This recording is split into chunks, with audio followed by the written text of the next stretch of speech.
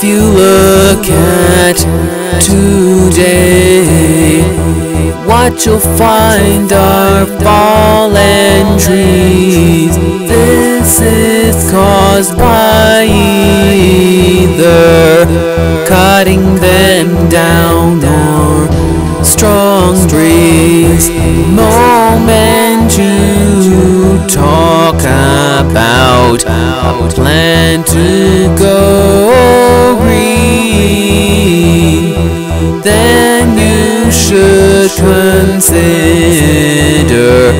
a fresh landscape to be seen. I am curious to read about the forest future.